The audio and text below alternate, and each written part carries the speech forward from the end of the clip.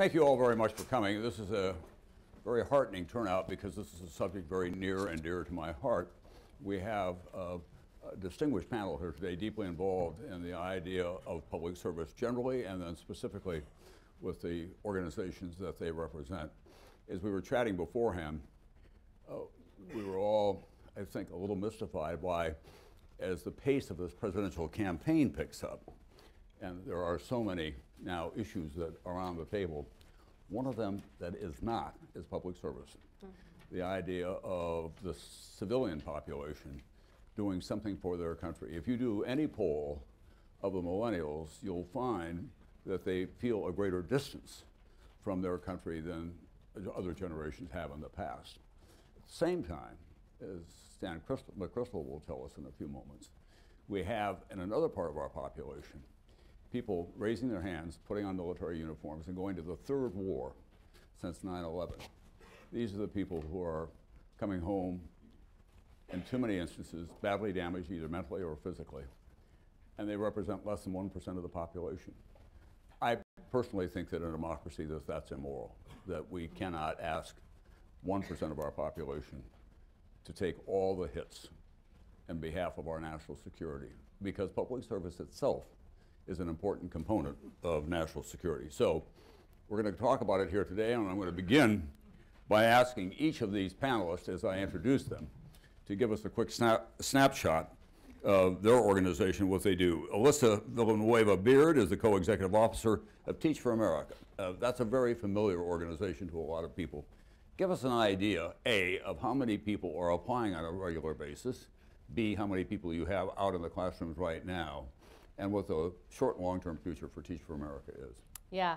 So as some of you may know, we work to ensure that every child has access to a great education. Today, the truth is that a kid's zip code is the greatest determinant of their life outcomes, and we have stood up and said, that's not right. And so we need to recruit the most outstanding, incredible people who are highly sought after on college graduates and young professionals, and ask them to begin with one of the greatest acts of leadership, which is teaching. Teaching in the greatest need areas in rural and urban communities. And it's a 2-year commitment, but really it's a lifetime commitment that begins with 2 years of teaching. We currently have 10,000 core members across 50 communities. We have 37,000 alums who are part of our organization as well.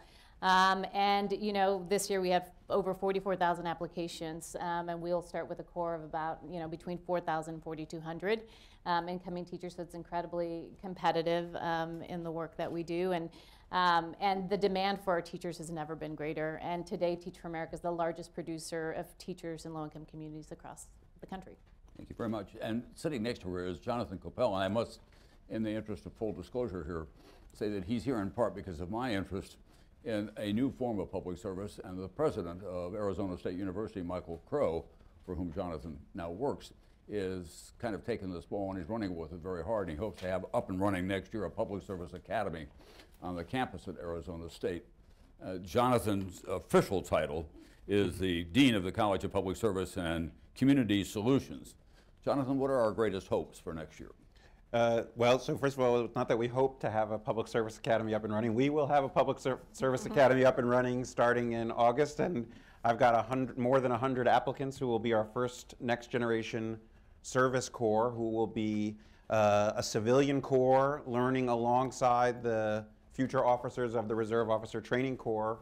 We have 3 Reserve Officer Training Corps at Arizona State, and quite frankly, as you know, we created the Public Service Academy in part responding to your call, Tom, for greater attention to public service. And what we came to the conclusion was that there was not a deficit of service-mindedness among young people. And that's one thing that I hope we'll cover in this conversation today, is that the notion that young people are disaffected or disinterested in public service is a myth. And it's quite frankly, it's a slanderous myth against young people. What we don't have is an environment that encourages them, that gives them opportunities, and this is where we come in, prepares them to be as effective as possible in public service. And so the idea of the Public Service Academy is to create an academic program that's heavy on experience, that prepares young people to be effective and to make a difference when they follow that impulse to serve. It works well with the service programs that General McChrystal will talk about, and we think it is an antidote to some of the cultural issues that you've identified. And our view was that this idea of a public service academy has been around longer than the Republic. There was the idea that there should be a civilian service academy since before the United States was a country. For various reasons, that's never come to fruition. Arizona State prides itself on being an institution that takes on difficult problems that other people aren't willing to take on. In our case specifically, how do you educate at scale and at quality? And so it seemed natural for us to be responsive to your call and to figure out how we can make a public service academy function after 220 years of talk. And sitting next to Jonathan is somebody that I think most of you must know by now, Stan McChrystal, who is one of our most distinguished military officers and highly decorated coming out of Iraq and Afghanistan, teaching a leadership course at Yale. And he has been thinking for some time about the need for a mandatory public service program in this country. He's the co-chair of the Franklin Project at the Aspen Institute. We have spent a lot of time together on stages like this talking about it, trying to raise the level of interest. Stan, why don't you bring us up to date on where you are with your concept and give them an idea, a quick snapshot of what it is that you have in mind. Sure. Thanks, Tom. The basic thesis is that a nation is nothing more than a covenant between the citizens who make up that nation. And citizenship is the sinew that binds those people together. And citizenship is not a right that you are born with, and it's not something someone awards you. It's a set of responsibilities that you accept. And so the concept of citizenship is really responsibilities, and it's responsibilities to other citizens, and it's responsibilities to a big idea. And you say, well, why aren't more young people responsible? Why don't more young people serve? Well, the reality is only 1 out of every 3 young Americans qualifies to serve in the military for physical or academic other reasons, so only 1/3 could. And we have so few other opportunities for young people to do the kind of service that we're talking about here, that in fact when we ask young people, particularly those who don't come from a background where families can finance them or something, for us to ask them to go show this responsibility of service it's a difficult ask because we haven't created the opportunities, and we also haven't changed the culture in America that makes it an expectation. We really are going to be in better shape when young people not only want to serve, but there's a cultural expectation that they will do that. And as they go through life, as we've already seen through the history, they become different. I didn't enter the military because I wanted to serve our nation. I was a 17-year-old kid and I thought it looked like it'd be fun. And so I went in the military, but after a few years, the practice of serving puts something inside you and leaves it there. And I think that's true of every program represented on this stage and a host of others. And that's why I feel so strongly about this. And Tonia Wellons comes to us from the administration, from the Office of Strategic Partnerships, and part of her responsibility under her umbrella is the Peace Corps.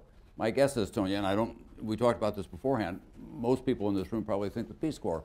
I remember John Kennedy talking about it. I wonder whatever happened to it. Well, I'm happy to say that the Peace Corps is alive and well. I'm actually very excited to be here representing Peace Corps. Over the last 50 years, we've had nearly 250,000 returned Peace Corps volunteers, 250,000 to serve in the Peace Corps. We currently have nearly 7,000 volunteers who are serving in 65 countries around the entire world. We are also quite excited about the surge in interest. Actually, there's far more interest than we have the ability to place. Last year alone, we had over 20,000 applicants to Peace Corps, and we believe that part of it is because of this new conversation, this expanded conversation around national service, but also because of changes that we've made in our process and making it easier for prospective applicants to look for unique opportunities that suit their specific skill sets, but also to identify countries that they have an interest in serving. So I'm very excited. Peace Corps is alive and well, and we're excited about this opportunity here. One of the reasons that I got interested in this is that I was spending a lot of time downrange, as they say, in the military in Afghanistan and in Iraq. And we would be out in cowboy country, quite honestly, and I'd see these brave young warriors, men and women, going into villages where there's an enormous amount of skepticism on the part of the Iraqis and the Afghans about whether they were there to really help them or not. Because they would come in with their helmets on and their goggles and their locked and loaded weapons and their Kevlar vests and their Humvees, and they'd have to shake down the village. They'd have to go through the white pickup trucks and make sure there was no contraband and do that, and then they'd say, we'd like to build for you a medical facility of some kind, or we'd like to kickstart your power systems. And you could just see the reluctance on the part of the villagers, and I thought, that's the face of America that we're putting out there. Whereas if I go to Africa now, or many parts of South America, I find these Chinese man camps everywhere, where they're building supermarkets and they're doing job training programs. Now, how do we change that? Because that was the essence of who we were as I was growing up.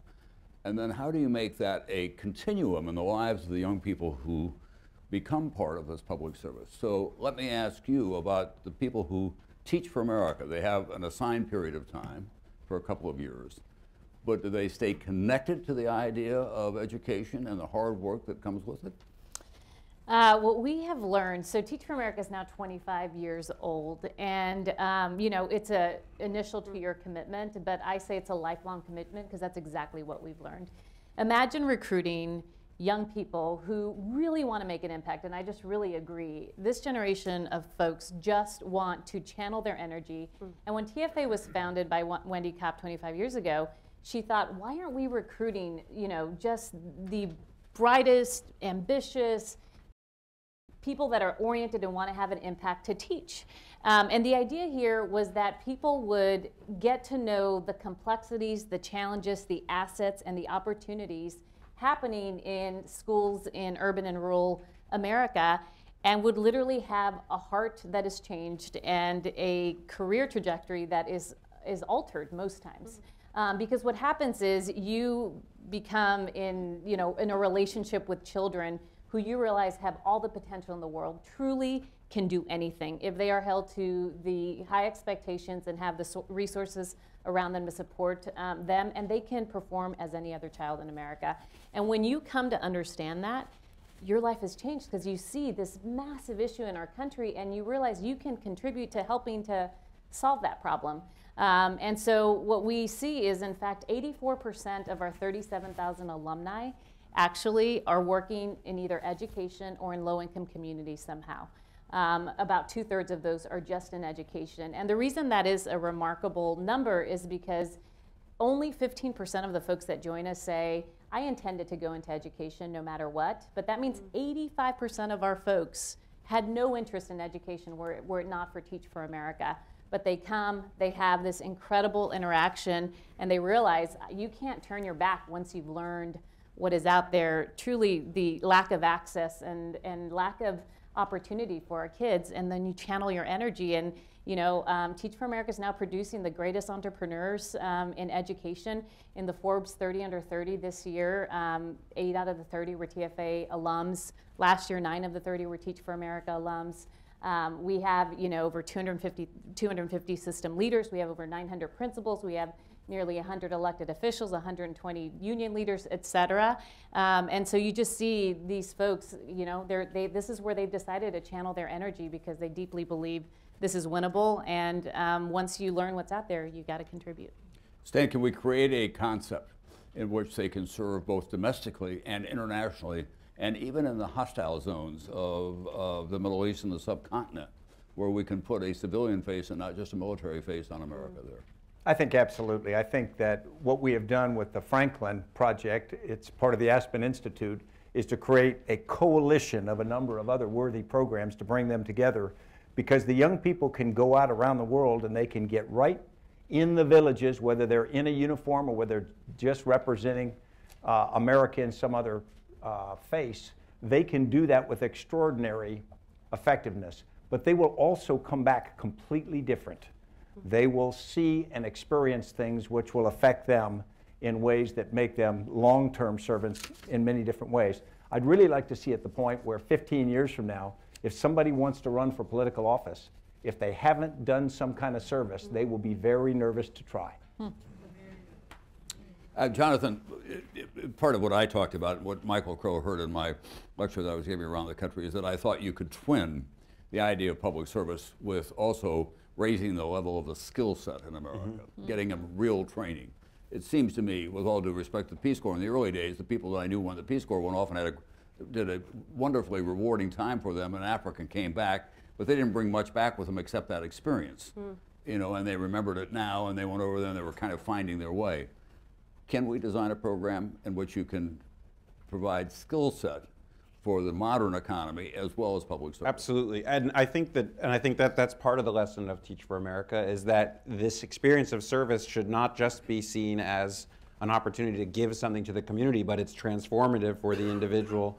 And one of the reasons why we like the idea of a service program that combines the university experience, the college experience, is because it does give that opportunity to build in the rigor and the skill building that you're talking about. So one of the programs of AmeriCorps, which I think a lot of people are familiar with, is something called Public Allies. And we have experience with Public Allies at ASU, one of the largest Public Allies programs in the country. Public Allies is very interesting because it's not just students in college, it's also students who are pre-college, and some of them are never going to go to school, but it's an opportunity to give them skills. And that's part of what I was talking about, to empower them to be more effective in making a difference. So it's not just about raking in a park or giving out meals. You're actually learning something yourself that's going to change your trajectory. And let me focus on one specific aspect, because it goes very well with what General McChrystal was talking about. In designing the Public Service Academy, and you know this, but I'll mention that one of my co-designers is retired Lieutenant General Ben Frakely. His observation from Afghanistan was that one of the biggest challenges was the civilian-military interaction, and many times that was more challenging than engaging the Afghans. Part of our design of having the next generation civilian service corps interacting with the future military leaders is to build that level of trust, so that there's a foundation for more effective interaction in the field internationally, to your point, Tom, in the future.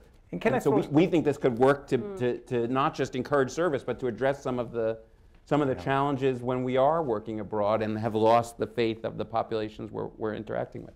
If I could throw something on top of that to support what Jonathan says, one of the things we've done is we'd allow the term service member to mean someone in uniform. And I actually think that's a mistake. I think it actually shrinks the term, because I think service, civilian service or military service, are two sides of the same coin. And I think anyone who serves should have that same sense of accomplishment and that same level of respect in our society, with some skills that come with it and benefits that come with having served. I wonder if I could just offer a bit of updating on the Peace Corps model. I mean, while we stay true to our core principles of serving side by side in communities and with communities, identifying and working on problems that the communities identify, we also have done a number of things to really hone in on the model by being far more strategic in the areas of focus and the sector focus that we have. You know, now we send our volunteers far more prepared, I think, than perhaps we did some 50 years ago, where there's a strategic focus on 6 core sectors now. There's community economic development, there's health, agriculture, youth development, environment, and education. And so our volunteers spend, first, 94% of them have college degrees, so they come with some specialized skill sets through their academic training. But then they're also given specialized training in these specific sectors, spend 3 months in home stays with families, learning the language, and then they're sent out for 2 years to work on community-led initiatives. And I think a lot has changed with our model and evolved over time, which I hope leads to stronger community investments. And I think, like you mentioned, Tom, most volunteers come back feeling like they've experienced more themselves and learned more themselves, or perhaps as much as they contribute to the communities in which they serve. Tonia, how do you do at the other end of Pennsylvania Avenue when it comes to money to pay for these programs? You know, it's very interesting that you ask that, and I have to be very careful in my response, because we have to refrain from lobbying. But you know, Peace Corps has had the benefit of surviving through. It's a bipartisan organization. I mean, the Republicans love Peace Corps, and Democrats love Peace Corps. I remember when September 11th happened, one of President Bush's first responses was to increase the size of Peace Corps and increase the number of Peace Corps volunteers. Right now, our budget is 1% of 1% of foreign assistance. And so while foreign assistance is 1% of the U.S. budget, federal budget, Peace Corps is 1% of 1%. And I just say that as a fact, and to note that if we had the ability to place more volunteers, there's a demand on one side with host countries that are interested in inviting us, and there's demand on the other side, there's supply on the other side of volunteers who are interested in serving.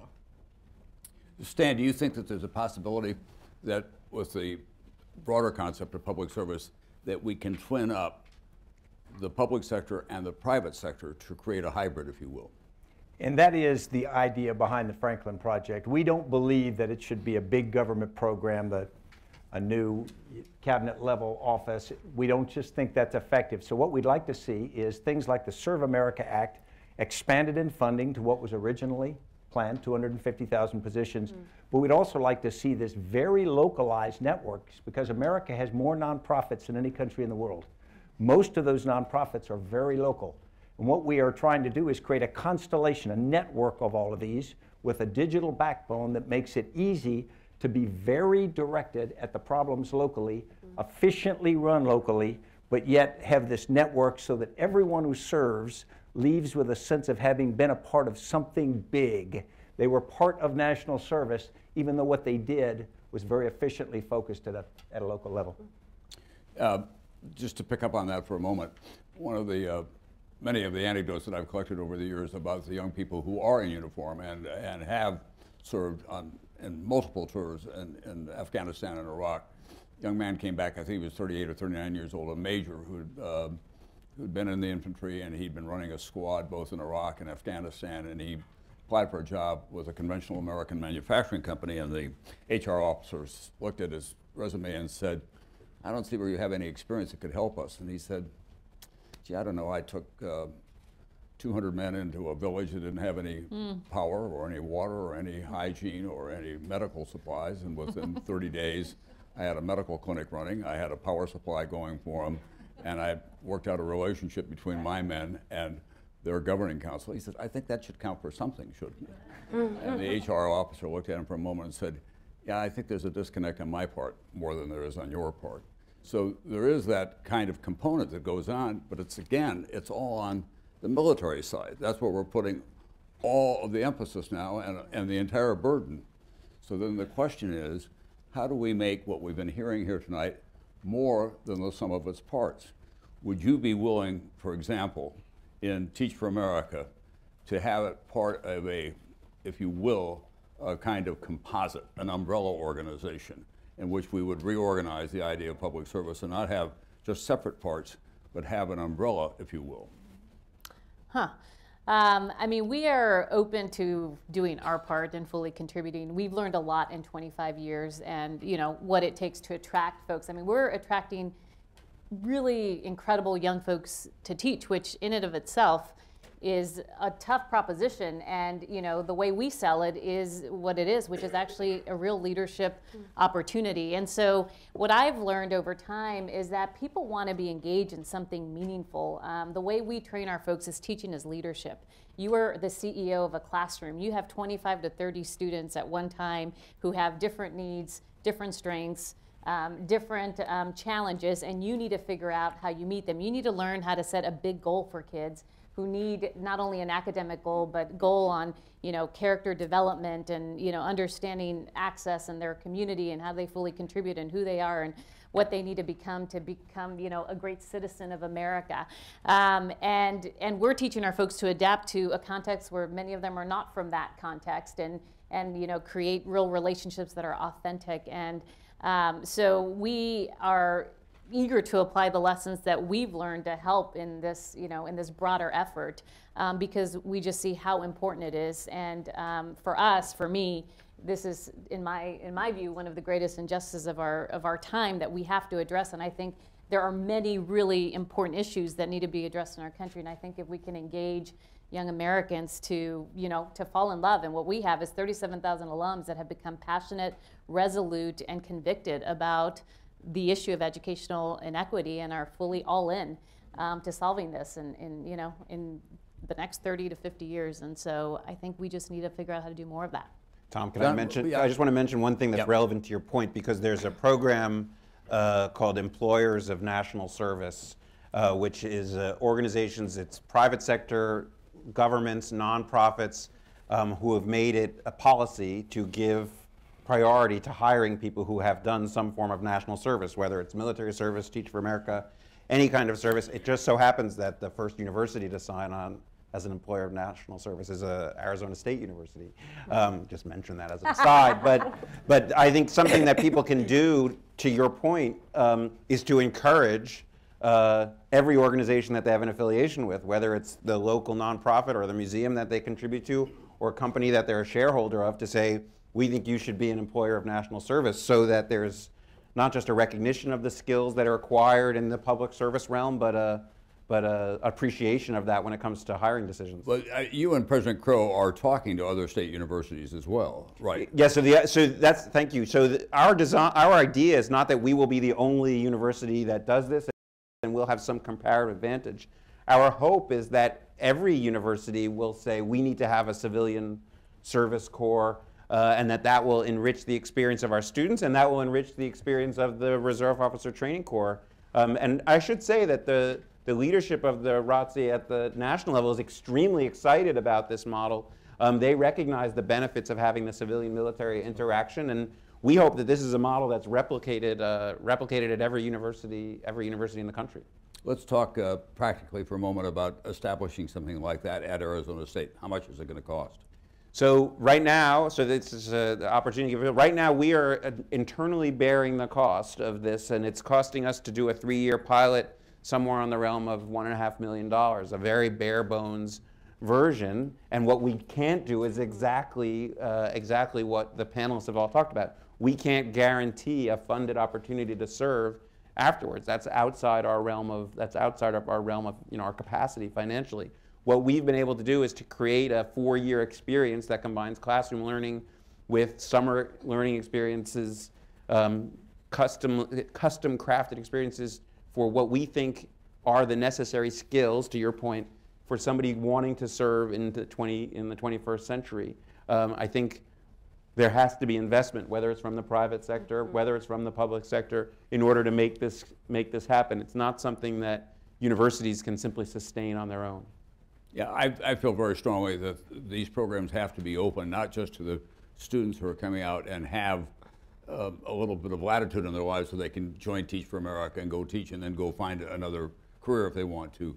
But it has to go up and down the socioeconomic scale. Absolutely. Absolutely. When we had an early discussion about this, when I was introducing the idea to some people in New York, hoping that they may agree to help finance the Arizona project, a woman from one of the big foundations said, but what do we do with the 18-year-old or 18-year-old dropout in the Bronx, an African-American, not going to go to school? And before I could answer, one of the representatives from Alcoa said, teach him to weld and I'll hire him. And that's a big, big component of what I hope public service will become, is that they'll come away from public service with something that is tangible, that they can take to the workplace and have for the rest of their lives. Part of the reason that I came up with the idea of public service is that I was looking at the Israeli model. And as you all know, at 18, they go in the IDF. And then when they get out of military service, they go to college. They go in at 18, they come out at 20, 21. When they go to college, they're not 20 or 21, they're 25 or 26 in terms of maturity. And they learn how to work with people, and they know how to assess risk. Now they go to college, they're entrepreneurial in a way that they wouldn't have been without that military experience or that public service experience. And it gives them a kickstart, so by the time they're 30, 31, they've got startup companies going, and they're doing things for the Israeli economy that are quite breathtaking, frankly. And the underpinning of it all is that they have served their country, and in doing that, they have learned these other skill sets. I'm going to break the rules a little bit. We're going to go to Q&A a little earlier than we would normally, because I'm counting on your eagerness to know more about all of this. And so, to the members here, remember the rules. If you will raise your hand, you'll be recognized, and then tell us who you are. We have right over here.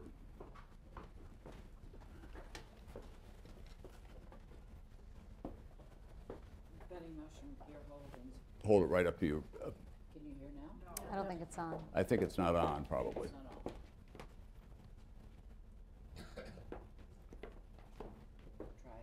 It's on? Yeah. With the last census, there was 182 languages being spoken in the United States.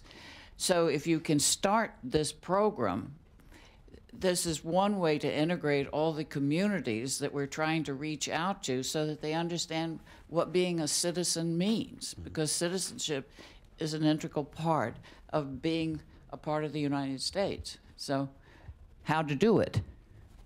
Stan? I think one of the great lessons we learned from even things as negatives as wars, Civil War, World War I and II, was they created a great cross-leveling experience. People who were from farms and cities in different parts of the country interacted with people and experiences that they otherwise wouldn't have. And I think, as Tom wrote the brilliant book, The Greatest Generation, they became a great generation from that experience, and part of it was that cross-leveling. So I think one of the components of this common experience for young people could be exactly that. Right here, second row. Hi, I'm Lisa Miller. I'm Chief Growth Officer for the Network for Teaching Entrepreneurship. And I'm wondering, we started this conversation kind of talking about there seems to be a disconnect. Young people seem distant from the country. But as I hear you talk and I think about my own experiences with young people, it seems they're very interested in your programs. You're oversubscribed. And my experience is, especially with this generation, there's a deep need to volunteer and to feel like they're part of something meaningful. So I'm wondering if you could maybe talk to what is the missing piece of the puzzle? Is there something that's happening at the political level, the policy level? We're not seeing that connection to the service nation you kind of envision. Tonia, why don't you take a shot at that? Sure. I think one of the successes of Peace Corps has been it's a structured model. It's pretty predictable. You're going to spend 3 months in language training and cultural immersion. Then you're going to spend 2 years in community. And then once you complete your service, you return, and there's a strong community of other volunteers who are references for you, who are available to connect you to employment opportunities through things such as the Employees of National Service effort. What I'm particularly proud of is that the Peace Corps model has been used for modeling other programs, and that's both domestically and internationally.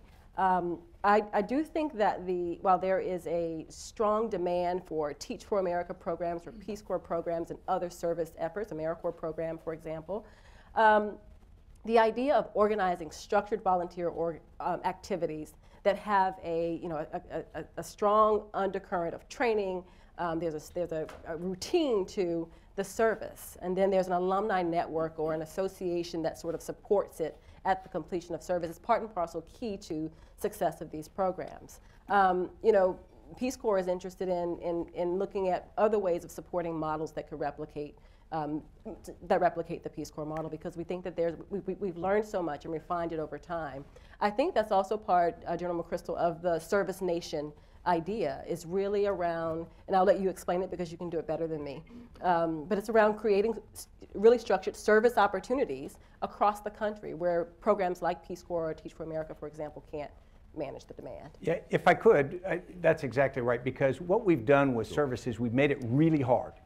If your parents can fund you for a year, you can do volunteerism or something. If you don't have a college degree, many of the programs are hard to get into. So what do? You take this year off and you volunteer. Well, who's going to feed the family? How are you going to get a job? I teach at Yale, and I have a lot of young people who want to do something, but they feel this press. If I don't go on with my career, I fall behind. We need to take that pressure off. We need to give them a realistic opportunity that's not only funded, but it's culturally accepted, so that when they decide to do it, people aren't looking at you and going, you're an idiot. No, it's like Jonathan said, there were some advantages connected to it, so people go, yeah, that's a good thing. So around the dinner table, parents are saying, where are you planning to serve? And I'll add one thing to that, just to build off what they just said. One thing that we've learned is with the millennials, so our applications are actually a little bit down this year. from last year. And in our analysis, you know, we're updating our value proposition. This is a generation that is incredibly entrepreneurial. They want unique opportunities. They want to be feel like they're special.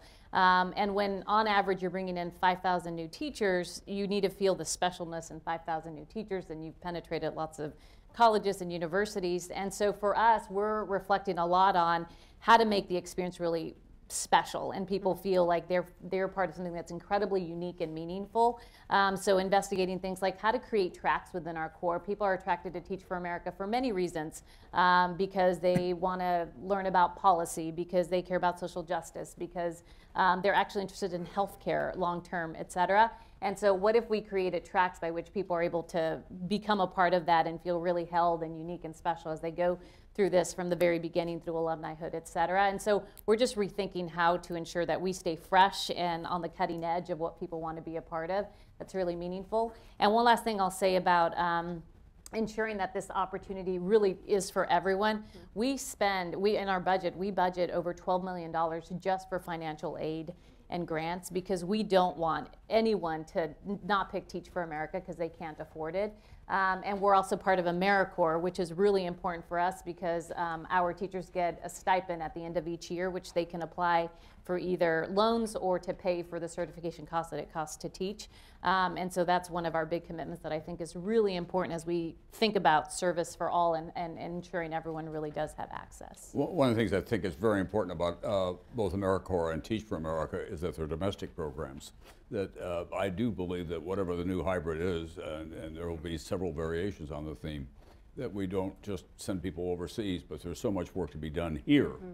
And it's everything from working in poverty-stricken zones or places where they don't have sufficient financial. Well, there are people who did Vista, and I'm sure there's maybe some people talk about their Vista experiences decades later as being transformative, and that has the same potential. Right here on the aisle. I'm sorry, right behind you, Rocky. I'm sorry. Yes, ma'am. Coming. Just a couple of very quick comments. One is, I think we all know or believe that the millennials are probably the most narcissistic generation we've had in a long time. And that's a detriment in every aspect of society, and something I think we need to figure out how to conquer, and this may be one good way. Two is, I think, have you, Tom, talked to Bill Gates and Warren Buffett? Because I think they definitely need to be a part of this conversation. And three is, why are we only talking about young people? It was in the 60s that we were all out there and we did join and do public service. And those of us around today, I think we'd probably do a really good job and could speak well. It's not confined to young people, by the way. Well, certainly that's the impression we're getting here. So may I just offer a comment on the young people question? Because Peace Corps is actually quite interested in, while the average age of our volunteers is around 28 years old, 7% of our volunteers fall into the 50+ category. And that I have a friend who's in her 70s and is just in the Peace Corps, just joined the Peace Corps now in the Maldives. Absolutely. We have a new partnership with AARP because we recognize the value that, that Americans bring to service throughout their lives. From 18 to 80 is what we say in terms of who we look for to serve in Peace Corps. 7% of our current volunteers are above the age of 50 and above. On the aisle, I'm going to go to the back and I'll come back to the front again, right here on the aisle. And then we'll come to you in a moment, sir.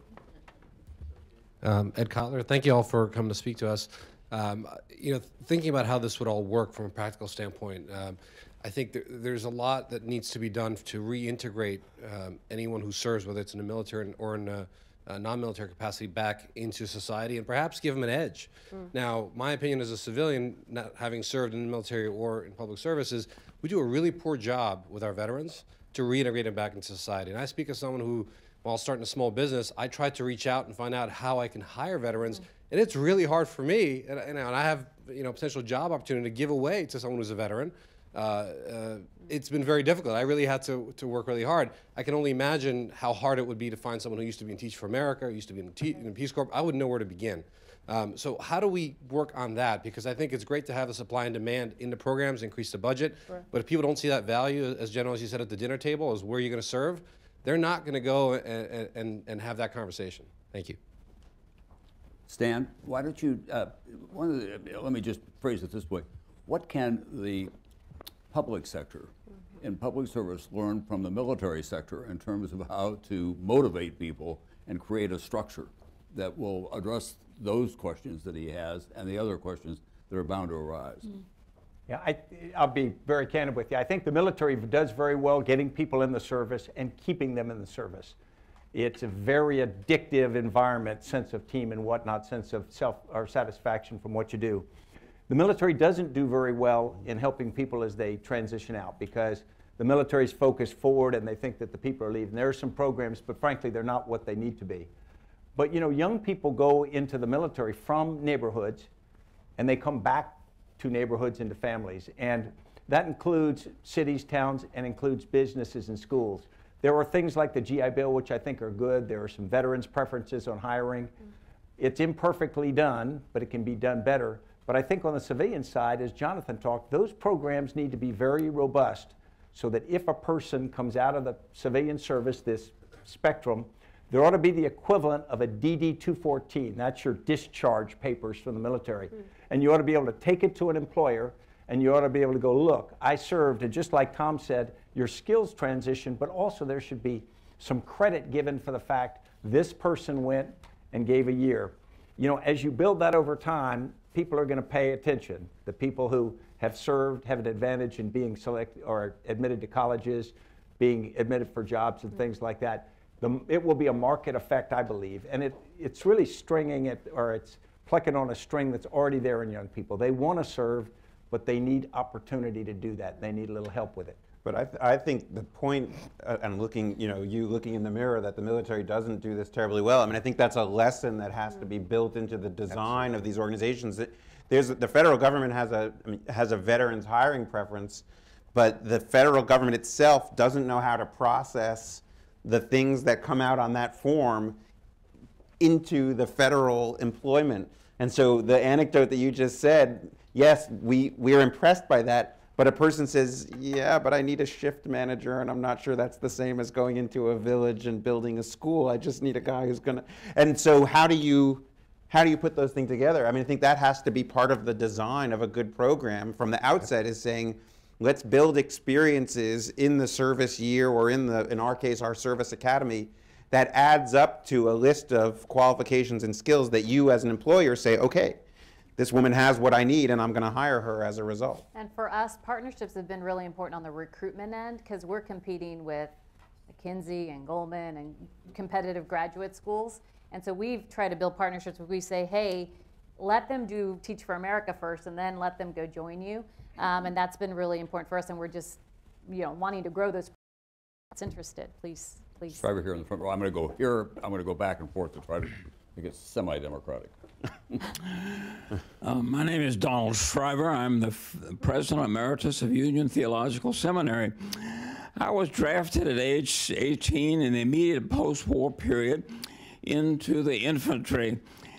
And from infantry, I was transferred to the Signal Corps and ended up my service at Fort Monmouth, New Jersey, trying to understand how to repair a EE-8A field telephone.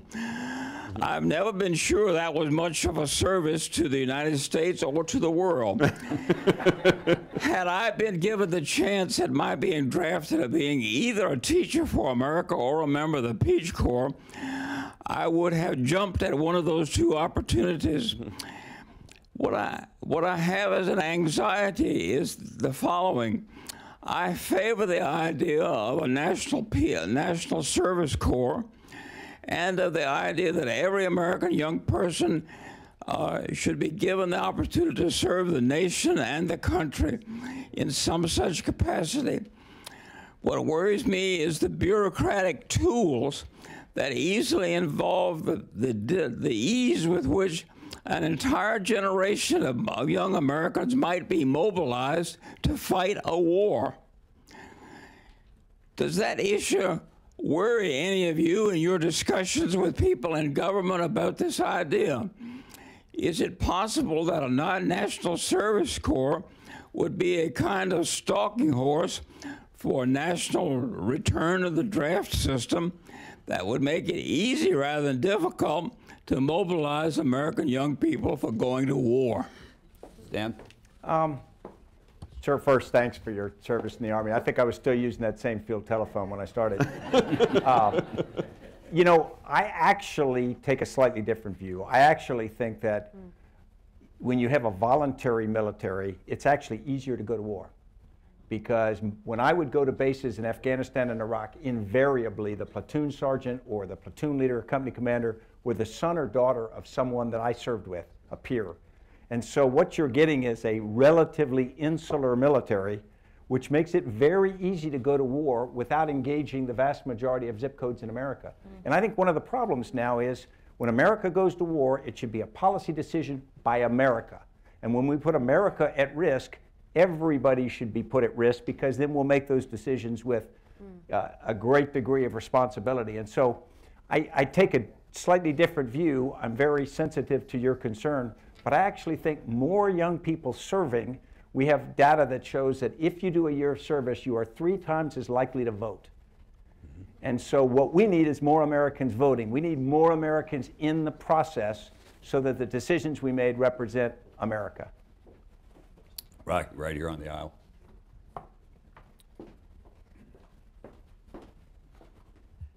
Edward Blyer, and I'd like to amplify this argument. I'm also of the cohort who was no fan of the draft. But my military service, which was safe during the Korean War, was the best year of my life. On that subject, you not only leave with skills, but you've taken young Americans and gotten their health in shape, barring war, death, and accident. And that's a very good social program for what we need to do on health care here. Now, just as a matter of marketing, if you were to run a candidate for president who believed in national service of different sorts, he'd be hooted out from both sides of the aisle. But it would start the dialogue. That's a very typical provocative suggestion from you, Rocky. But what I do think is that that is an opening to why we're here. We're here because we think that we have to, if you will, reconstruct the idea of public service, the concept of it, and then see if there are new models, the models that exist here now that we can put together so it can be greater than the sum of its parts, and find the elements that will help make it that, whether it's healthcare or job skill training or finding other ways of doing it. You know, one of the things that one of the great services that Silicon Valley has done for us, in my judgment, not just all the tools that they're applying us, but they have given us a new way of thinking, which is be disruptive, challenge convention, find new ways to do things. And they're doing that every day. And as Tim McCook says openly, we're going to get you to buy things you don't think you need. The fact is that when it comes to public service, we have to create a new form that people have not thought about before that will excite them. Not just those who sign up for Teach for America or sign up for the Peace Corps or for Stan's program, but other ways to make it a magnet and to make it something that they'll feel they're not just giving back, but they're getting something for it. And health service may be a piece of that. Okay, right here. Tom, can I jump on that just a second about the political part? Because I'm not political at all, so don't pay attention to what I say. But what I would tell you is I think you're wrong. I actually think that candidates are going into elections now trying to be as minimalist as they can, make no mistakes, sort of a sports thing, don't say anything wrong, protect entitlement programs, protect everything people like. And some candidates are going to stand up and say, listen, how about the big idea? How about we expand citizenship? How about we say that Americans are responsible for each other? And I think that candidate's going to find themselves with an absolutely open field. And if they were smart, all the candidates would view this as a nonpartisan political issue because it's not left or right. And I think that they'd find much more resonance than we might think. I think we become shaped into expecting too little. I have the best suggestion. You run for president. And I thought you liked me. I don't think they'd get so first of all, I think they would get hooted off the stage if they said, let's go to a compulsory service, right? And I think that's a leap too far from where we are culturally now, where we ask nothing of anybody. Go shopping. But I think that a person who articulates as a principle that this is what we should be about as a country, and who promotes a program which supports institutions that take it upon themselves to create opportunities for people to serve, I actually think that wouldn't get hooted off the stage. And so it's finding that balance between an aspiration, that a call to service versus a compulsory requirement. I think that that's the place where there is a political opportunity. Right here in the front row. My name is Edward Omotoso, and I spent my whole career working for the United Nations here in New York and all over the world. But like Tom and General McChrystal, I am retired, so I have time to be with you. And I'm greatly honored to meet you both and all members of the panel. I want to address a specific issue. Thanks for public service, but I want to talk about international public service, and specifically the Peace Corps. And Tom said, people ask, what happened to the Peace Corps? We know, because at the UN, we have something called UN Volunteers. Absolutely.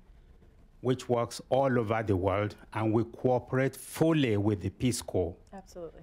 In Manhattan, in New York, it's very easy to say, what does the UN do? And what does the Peace Corps do? Right. We work on a daily basis with the Peace Corps in country, on the ground, in every country in the world, especially in the developing countries. Right. And they do very, very great work. I'll give you a specific example. There are many examples, but I'll give you one. I used to be a UN representative in a specific country. And when that country became independent, I'll mention the country, Namibia. You know, it was controlled by South Africa for many years. And when we forced South Africa to give up Namibia, South Africa did not like it very much. So they withdrew all their personnel, doctors, engineers, electricians, nurses, doctors, et cetera, et cetera. They withdrew them precipitously. What to do now? The country was left with nothing. So we got immediately Peace Corps and UN volunteers to take over these things. And the Peace Corps personnel, UN volunteers, they are highly qualified people. We pre-qualify them to make sure they are really competent lawyers, doctors, teachers, nurses, etc. They came on board and they were able to hit the ground running. So I want to thank you very much, Peace Corps, and I want to thank you for your collaboration with us. They, of course, made sure everything worked smoothly in Namibia. It's an example, but it's all over the developing countries of Africa, Latin America, Asia. And it is, you mentioned the cost of it, it is very cost effective. Yeah. It's not it's not expensive at all. So thank you very much for that. Thank you for reminding us of that, because you know, wherever I go in the world, in fact, I find that cooperation going on, not just between the Peace Corps and the United Nations, between other NGOs like the International Rescue Committee, Doctors Without Borders, and so on.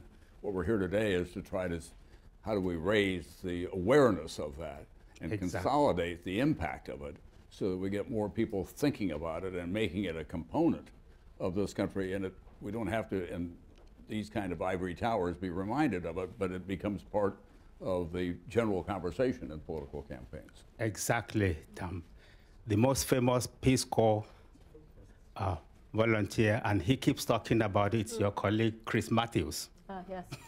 wherever he says, wherever he's on MSNBC, he always says, I was a Peace Corps volunteer in Swaziland. That's right. We know that. No, we're actually, we're, Thank you thank very you. much. Thank you so much. Thank you. Thank you. Thank you very much. Okay, We're we're actually- going to, do we have anybody in the back? I'm trying to be geographical here, but I can't be. Yes, on the end here, then on this side, yes. Hi, thank you. My name is Steve Buffon. I'm a lawyer by day, but involved on the board of two great organizations that are involved in getting young people involved in service. One is Echoing Green, which is sort of the premier not-for-profit venture capital financing source for social entrepreneurs. And indeed, Wendy Kopp started Teach for America with the Echoing Green Fellowship. The other is Do Something, DoSomething.org, which is the largest organization in the country, indeed in the world, in terms of getting kids involved in their communities. So I want to make a comment. A lot of what you're saying, I think, is directed to, before there would be mandatory national service, the superstars that apply and gain a Teach for America post, as an example, or a Peace Corps, the winners. Echoing Green, we have 42 fellowships, had 4,000 applications last year from 120 countries around the world. There's an incredible interest at that level among the most talented. At Do Something, we try to focus not only among the most talented, we call them not only the most, the A+ students, but the C students. Those who can't, for whatever reason, dedicate, full-time, a year, whatever else it might be, to community service. And so I wonder if, in the transition period, which there clearly will be between where we are today and maybe eventually we get to a year of national service, what are you doing to motivate and involve the C students, those who it would be critically important for the country to integrate service into their lives, not only when they're young, but hopefully going forward? Jonathan, why don't you take a shot at that about what the hopes are at Arizona State? So the premise of Arizona State University is entirely consistent with yours, right? Which is you can't only have higher education designed to serve the people at the very top from an achievement point of view. And so our university is designed to be accessible to anybody who can do college level work. Now, we have the equivalent of Swarthmore as part of our university, and it's our honors college, and their grades are better than everything, their SAT scores, and that's terrific. But you've got to create an opportunity for the full range of the population to have access to higher education.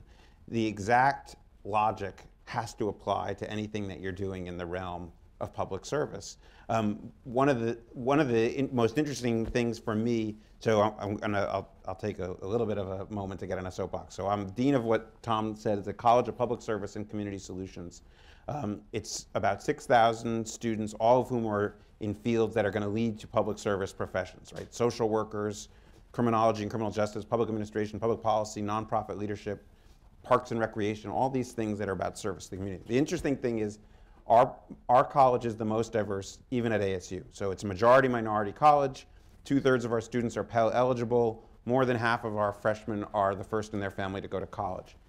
We haven't done that by design. So part of the question I had when I got to ASU and I had the honor of leading this college was why? Why do we draw these students?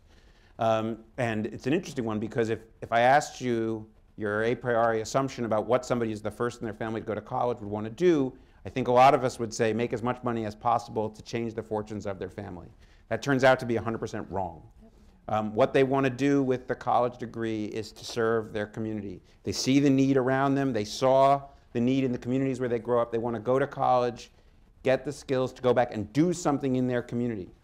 And so the reason I mention that is because not only is it important to democratize service in the way that you're describing, it's important to create service opportunities for, in many ways, the most service motivated of our population, which is those that grew up in communities of need who recognize how much there is to do. One of the unfortunate aspects of our society is not just military-civilian segregation, but socioeconomic segregation, that there's a lack of awareness, quite frankly, among a lot of people about the need in our country, not just in the developing world.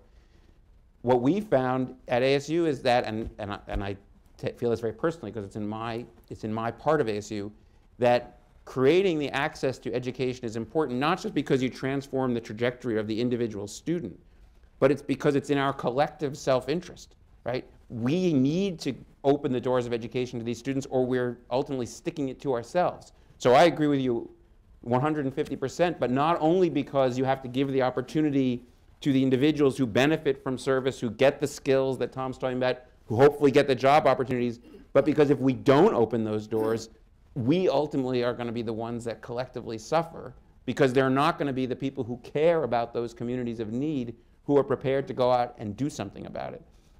So creating, and General McChrystal mentioned this, creating service programs that are only accessible to the elite, only accessible to the ones whose parents can pay for a year of enrichment or whatever, that's fundamentally a failure, right? It's not going to deal with the problems that we're talking about on a societal level. And that's why getting investment in it collectively is absolutely pivotal to making this work. One thing I will say about Teach for America that not everyone is aware of, but we believe that we need to reflect the communities in which we work as well. So Teach for America today is 50% people of color. A third of our folks are first-generation college graduates as well. And we've worked really hard to ensure that we've diversified our core so that we can truly, represent the communities where we work. But the other thing I will say, in order to ensure you're attracting C students, because it is true, we are going after, the biggest leaders on campus who are incredibly ambitious and are being highly sought after by many. We need to work to create meaningful opportunities. I see things that are being created, asking people to volunteer, but they're not, they don't spark that fire that truly you're like, this is something, I'm part of something that matters, and I'm connected to people that are about something that you get in a culture of the military or Teach for America or the Peace Corps or whatever, that I just think is so important. And so the thoughtful work around that, I think, is left to be done that needs to happen if we're going to make progress. And I'll just mention also for Peace Corps, where now, today, 25% of our volunteers who are serving represent minority communities. We still think that there's much more work to be done to not just recruit from minority communities, but also to recruit from a broad spectrum of socioeconomic backgrounds, to recruit from a diversity of colleges, not just the Ivy League. We're very excited about the relationships that we have with historically black colleges across the country, with historically other minority-serving universities and organizations, in order to make sure that we tap the best and brightest from across a broad spectrum. I'll be happy to mention that ASU is the number 15, I think. 14, excuse me. 14 top producing Peace Corps college, and we're just excited about the diversity of talent that they attract, and then they, of course, attract to Peace Corps. I just want to add that as a C student, I appreciate you thinking about it. Right on the aisle. And I also appreciate the connection that you're making between social entrepreneurship and service. Because I think there's actually a triangle between the startup movement, the social entrepreneurship movement, and the general service movement. It's actually an incredibly exciting time. My name is Stephen Blank. A couple years ago, I had the opportunity to do an assessment of one of the International Executive Service Corps. And I found it was remarkable how retired folks, men and women, were able to leverage their experience and skills, often in very hands-on situations all over the world. I'm wondering if you have explored these intergenerational contacts. As an educator for more than half a century, I would have thought that going out and spending time with these guys and girls in the field, doing what they did, even welding, Tom, would have been a remarkable experience. So if you're doing this already, I apologize for raising it, but maybe it's an idea. We give the baby boomers a chance to redeem themselves.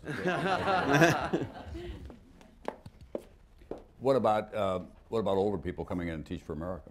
Yeah, so about a third of our core are not straight out of college, are young professionals.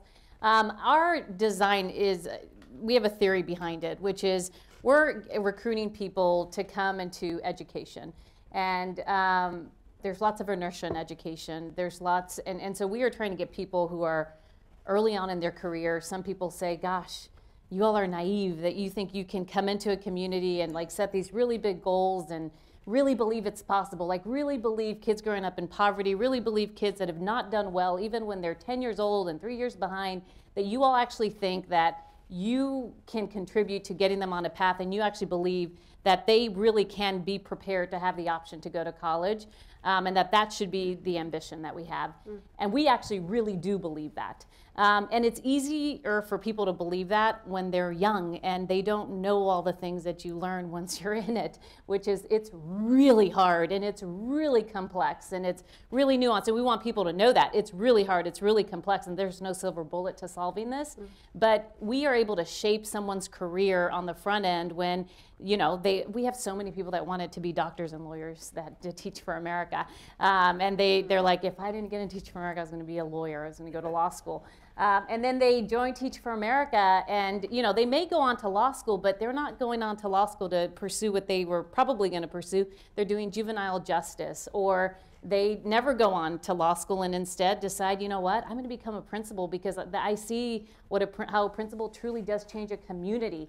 And so for us, it's actually by design that we want to get people early on in their career so we can influence what they choose to do for the rest of their lives. And also the sense of optimism and, you know, possibility is fresh, and we're able to shape that early on. And then, you know, really expose them to the skills and mindsets and orientations that we think are critical to have in the work that we do. The sand is running through the glass here, and I want to be as democratic as, yes, right there.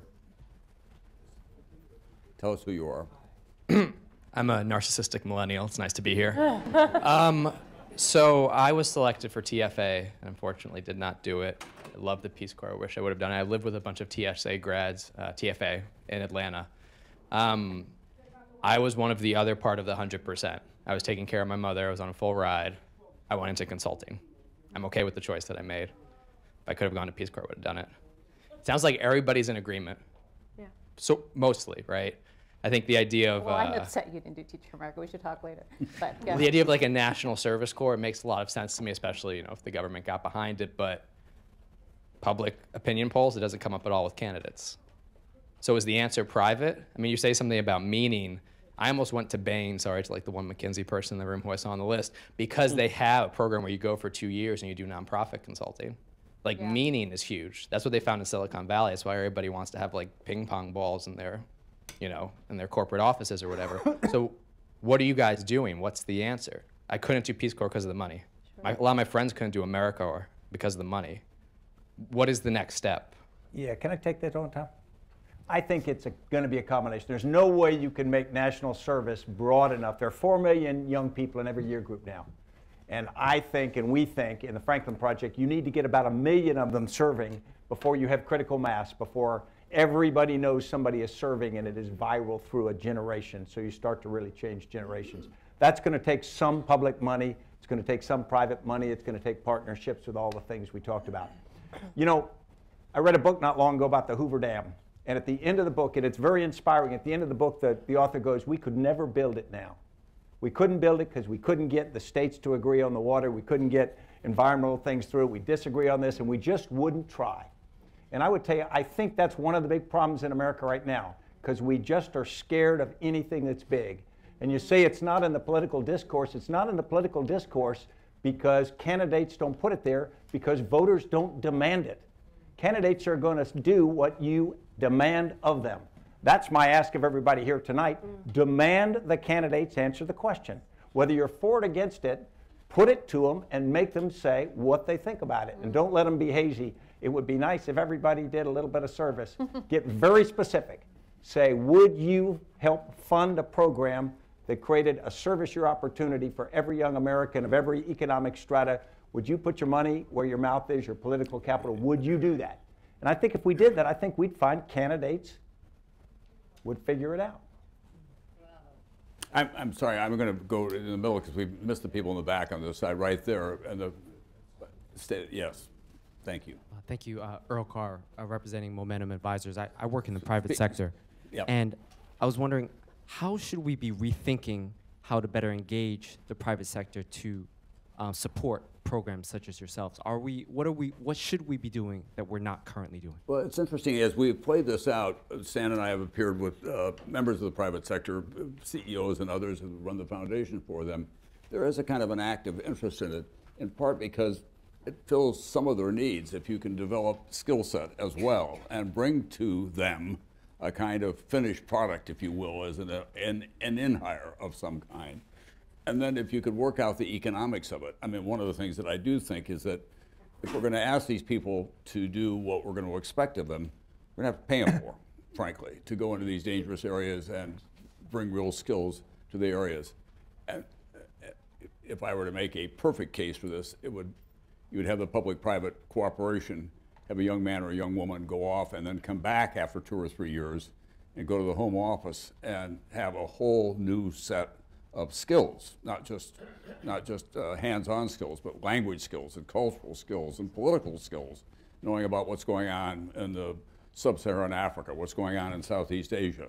And so they bring to the application process a kind of wholly formed 24 or 25-year-old that they wouldn't have at 22 or 23. So that's part of the appeal for it. And then I do think that corporate America has to understand that it does have a role in advancing the common interests of this country. And it's there, but we sometimes need to light a fire under it. That's what I think. And it's been surprising, I think, Stan, hasn't it, that the corporate leaders have really been quite responsive to this idea, in part because they get a workforce that is operated in an unconventional fashion. It's the same, most of these people who are coming out of the military and going to work in the private sector now are rock stars because of their training and their mission orientation, their risk assessment. If you could apply that to the civilian side, it would have the same impact, I hope. But one thing, just a specific thing though, to answer the question could be that the employers could make a commitment to hire X number of people coming out of public service programs so that a person who does make the decision to do the public service year or 2 years knows that when he or she's done, they then have a job waiting. It's one of the funny things that I think is, you know, I always think it's funny when people talk about the ROTC, like, oh, I have a service requirement. A lot of my students don't view that as a big burden. They view it as a guaranteed job when they graduate. There's a similar program for social work students, people may be familiar with under Title IV-E, that you can get your social work education paid for, and then you have a job guaranteed when you're done. So if employers said, we will definitely hire 10 people who do this experience, then you know there's something at the end. You're not making a career sacrifice. Yeah, much like Arizona State University, the city of Philadelphia, the state of Virginia, a number of organizations have decided to become employers of national service. That's what we're calling it. So you make it a priority to promote through your hiring requirements that you will employ, you will hire people, or you will place a priority in hiring people who have completed service, whether that's Peace Corps service, AmeriCorps service, Teach for America. But you place a priority on hiring people who come with those skills. And they do, as Tom suggested, come with real skills. They're able to, solve problems. They have great communication skills, typically in a local language. They have the ability to work with meager resources. Most of our volunteers work in communities and live on subsistence allowances. So they do a lot with a very little. So they are innovators. They have great ideas and work with communities that are very different from the communities that they perhaps come from on solving tough social problems. They're the kind of people that you want to hire. They're the Chris Matthews of the world. They're the Reed Hastings, the founder of Netflix, is a returned Peace Corps volunteer. And there's so many, I think, that we could probably rattle off who spent their time serving and came back and made a significant difference in the world. There's another selling point to the year's experience. To go into the military, you need to be a high school graduate. And it is not because they care about the education. It's because they found the correlation. If you start something and see it to completion, you're much more apt to serve effectively in the service. And I think that's the same way with the service year. If you start it, whether it's Teach for America or any of these, and you finish it, I think you're going to bring something that gives predictability for an employer.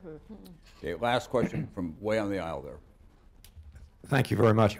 My name is Bob Goodkind, and I want to bring the panel back 10 or 12 years ago when I recollect after 9/11 and Katrina, there was a movement acceptable to both Republicans and Democrats to push for an increase in AmeriCorps, and indeed it was backed by the Republicans. Orrin Hatch, Ted Kennedy, McCain, and Obama were big advocates for this.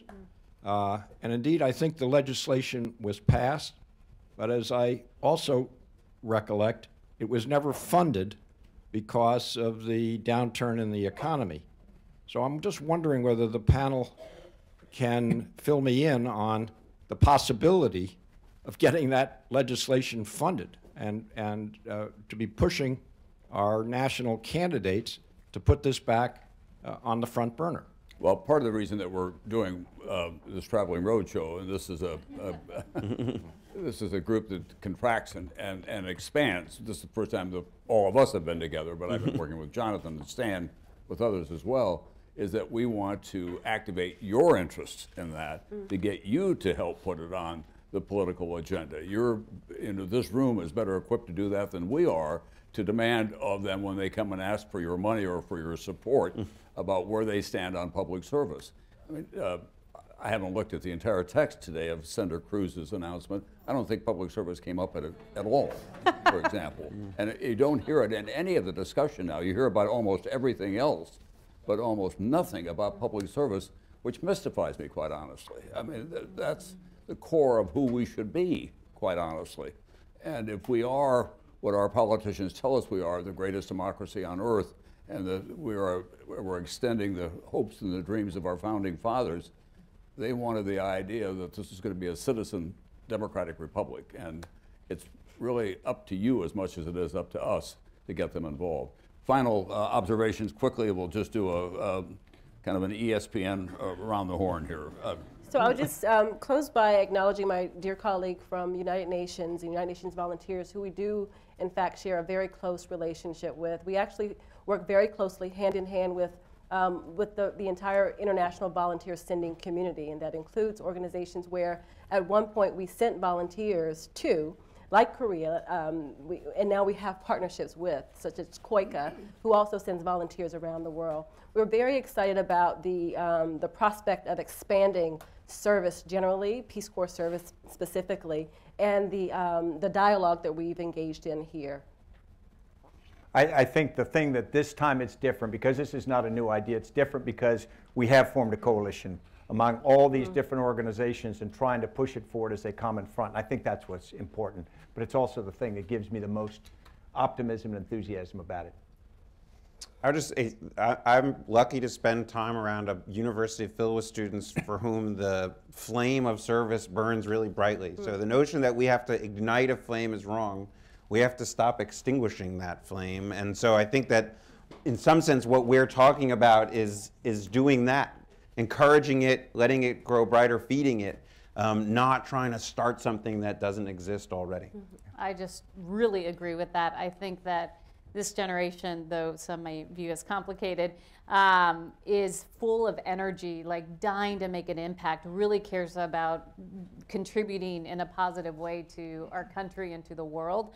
And it's up to us to figure out how we provide opportunities that are good ones and really allow people to, find their passions and drive toward transformational change and leadership. And so just excited to be part of this and for you all's interest.